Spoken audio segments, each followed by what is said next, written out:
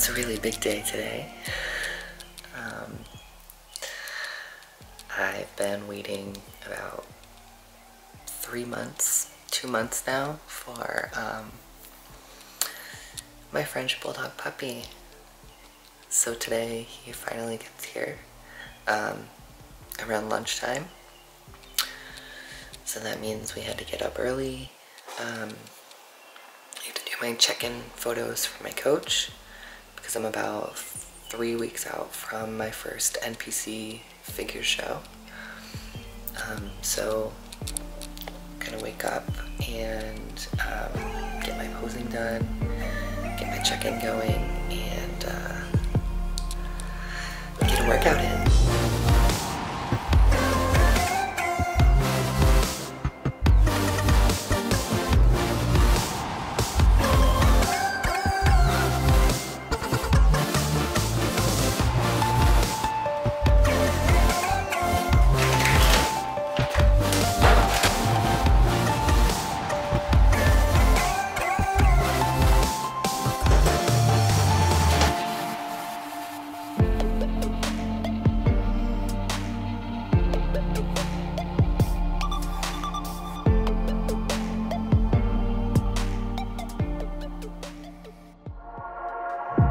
Sipping on my lean,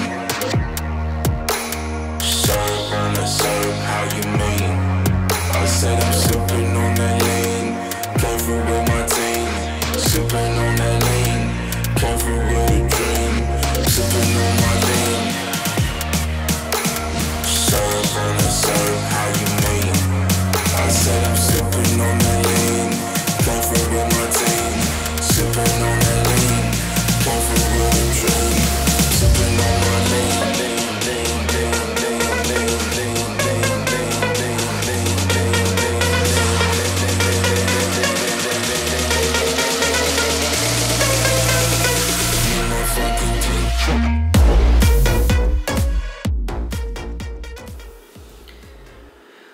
Okay, so I know what you may be thinking.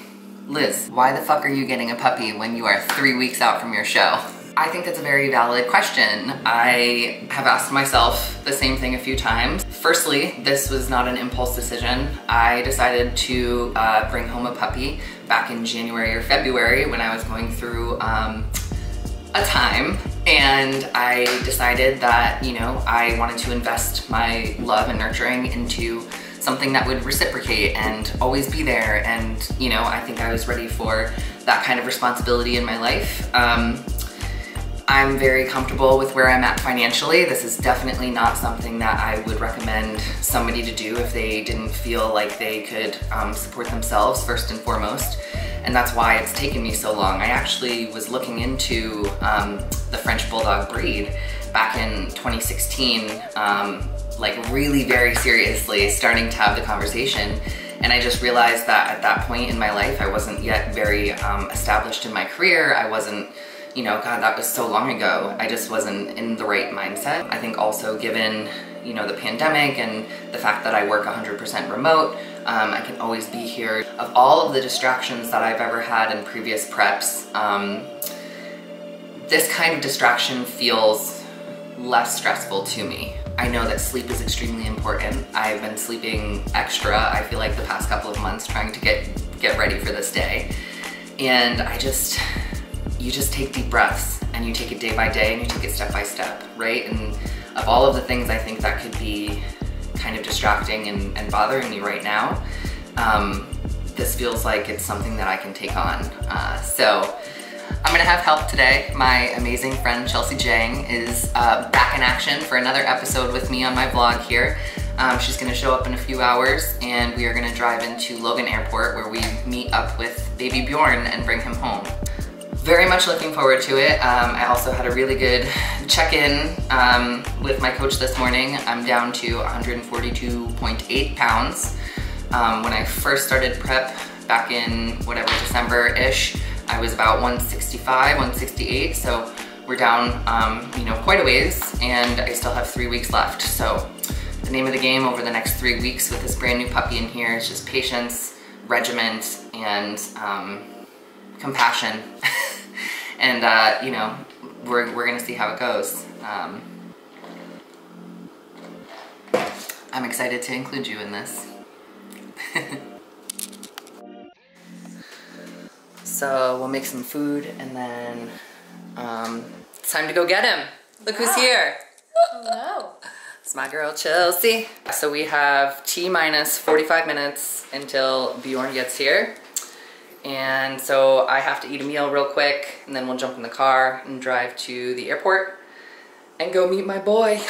Okay, do I want potatoes or do I want rice? Potatoes. Well, I'm not gonna, I already worked out this morning, so usually like potatoes sit a little bit heavier in my stomach, so if I was about to work out, I'd probably choose the rice. But since there's no workout for the rest of the afternoon, I actually prefer the taste of the potatoes a little more, so. Alright. So did you just meal prep all of this, like? Yeah, so I mean, I used to like meal prep for the whole week, right? Like Sunday meal prep, all those Tupperwares. But now that we're in the pandemic and we're like in quarantine, I can just pretty much cook fresh food. So I kind of prefer doing that. I also don't have a microwave, so. You're right. Yeah, so every time I have to heat up food, I have to cook it anyway, so. So it's turkey? Yes, a little bit of turkey, a cup of broccoli, and those potatoes. And some little potatoes. Ooh, food scale, very important. It's one of the ones that, it's like the touch screen buttons. Yeah. I like have a love-hate relationship with those ones because eventually they just stop responding to your touch. I know. I like the ones that are like, you know, with a tactic. So half of this looks like a different color because... Yeah, I was just wondering that. Because I put Flavor God seasoning, the on pizza half. Seasoning, and yeah, on half of them, and then I combined the two, but yeah. It's pretty dope, but I'm gonna add more because it's really good. Ooh. A little bit of this guy goes a long way. All right, and let's be realistic, heating your food up on the stove is way tastier than in the microwave. Yeah. Way tastier. Seriously, I'm almost like a microwave snob now. Like I'm like, oh, I guess I'll do it. It just doesn't quite taste the same. It tastes... It's different. Radiated. Yeah. I'm a microwave fanatic, I do have to say, because I'm a lazy girl. Yeah, I mean, for the sheer convenience of it, it definitely, I do miss that. And I think in the hotel in Pittsburgh, there's going to be a microwave and a fridge, which is awesome. Yeah. I'm really happy that, I think Gary Udit is the show promoter, and like every one of Gary's shows are like known to go very well and very smooth. So of course he made sure that we were going to have microwaves and fridges, which is really huge stress off, because who wants to, like, when you're just about to go onto your show or whatever, like who wants to go all the way upstairs to a different level to use one microwave that the whole floor is using or whatever. And like the entire hotel is filled with these people who want to use it, so you have to wait in line to heat everything up. Yeah, so. Pain in the butt. Yeah, so that will be microwave life, but for now, we'll just have stove life.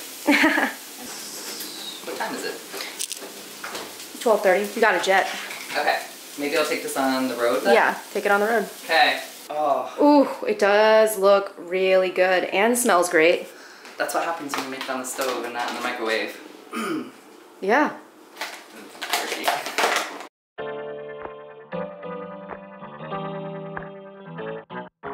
Well, how did you decide on his name, or was it given to him? So I actually chose his name. I'm a big fan of the show Vikings. And I don't know, it just kind of came to me one day, and Bjorn is the son of a very badass Viking woman named Lagatha. Bjorn actually also means bear in Norwegian and Scandinavian, I believe. So yeah, I mean, I don't know, it just kind of came to me once when I was watching the show, and shortly after I decided to get him, so. How did you pick him? Ooh, that's a really good question. So, my good friend Christine actually invited me to a few private Facebook groups of French bulldog breeders, and I just kind of like hung out and waited until, you know, I got a feel for a couple of the groups and kept an eye out for some of the breeders that I saw that were pretty frequent there, or, you know, had a lot of references kind of thing. And Shirley McFadden is down in Missouri, I believe, and she has a really amazing little family of corgis and Frenchies. It was really important to me in the upfront to hop on a video call with her. I got to see like her facility that she has the dogs in. Bjorn specifically, I just kind of waited until, you know, I gave Shirley sort of like a ballpark estimate of when I would be looking to have a puppy, and I tried to think, you know, with my prep in mind and knowing that I have a competition coming up. At the time, I thought it was going to be April 24th, which was going to be the NPC J Cutler Classic. I actually had turned down a couple of the first puppies that she had brought to me because the timing was too early. I wanted to make sure that I got into a really good place with my prep and all of my training, so that, you know, if I was going to overlap this, that I wouldn't be in the midst of it when, you know, I needed to be the most focused. She told me, hey, you know, end of April or, you know, middle of April, I would have a male brindle French bulldog available.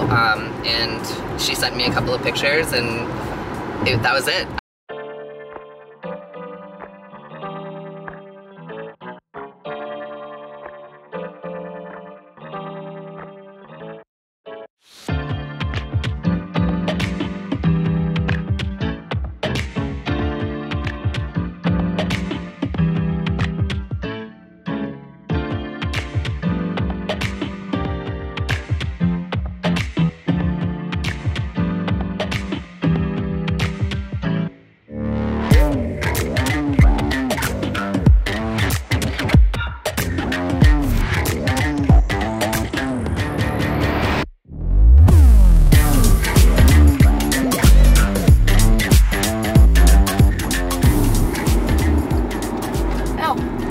You're talking to me. Yeah.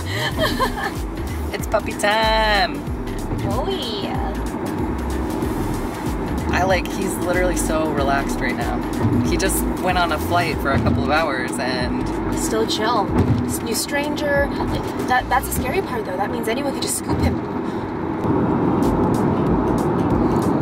The perfect size for your place too. He really is. Look at him.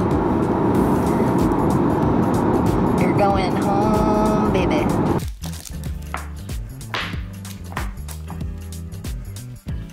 Did you fart? Who farted? If it stinks, he farted. I was like, it's okay if you farted. Who farted? I want to know who did it. That's one thing that they told me about this breed is that they fart a lot. Like they're not gonna be like loud and like super like barking dogs, but like they snore a lot and they breathe really loud and they also fart a lot. Whoa! Oh, he went under. Bjorn. Good boy. Good boy. Do you want a treat? Dude, he's catching on to his name like really quick, I feel like. It's because you're incentivizing him with food. That's it. Putting all the lessons from my possum Frenchie to good use. Peter Kramm taught me everything that I needed to know. Right? Peter Kramm, my possum Frenchie. It's the hookup. Well, thank you for coming with me on this journey. I am unbelievably happy with my little man. I'm really excited. This is kind of just the little pocket of joy I needed 3 weeks out from my first show to keep me laughing and keep things lighthearted. So appreciate you coming along and meeting my little boy. Bjorn, say bye. Say bye, little baby. Say bye. Bye. Aww. He smells like a new puppy.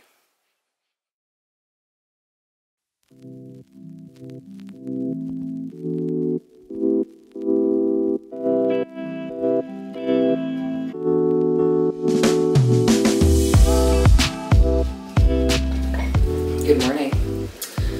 I just wanted to provide a little update, kind of post puppy day update and how we're doing and how it's how it's been adjusting to having a new puppy in the house. Definitely a challenge, but also an extremely rewarding experience. Obviously we're housebreaking, so there's a lot of accidents happening inside, and to be truthful with you at this point in my prep, patience is a little thin.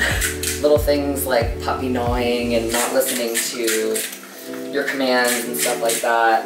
It has been interesting at times, but then, you know, we'll go for a walk around the block and he'll walk completely by himself on the leash without me pulling or guiding. He's learned to sit, you know, oh, I almost put the wrong seasoning in there. I almost put this cinnamon in there.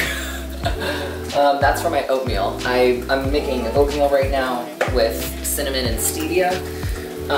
And then my eggs I make with spinach, a little bit of kernel seasonings, popcorn, like cheddar stuff, so that it tastes like cheese, and salt and pepper. Lots of salt on everything right now. I think it's been about 6 days since I brought Bjorn home, and he's already responsive to his name, he's responsive to sit, he's responsive to no, he's responsive to good boy. I think a large part of this is due to the amount of research that I did before I brought him home. I watched my possum Frenchie's YouTube channel up and down. Peter Kramm is like a Frenchie whisperer. I know I mentioned him earlier in the video, but he taught me a whole lot about what to expect with this breed.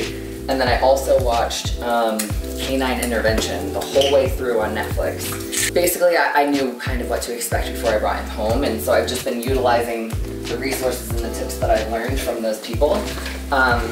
And to summarize, I guess, if you were thinking about getting a Frenchie, I would watch as much content as you possibly can about the breed, as much content as you can about dogs in general, because when you're in the moment, it helps to kind of know that stuff already, instead of going into it like completely blind.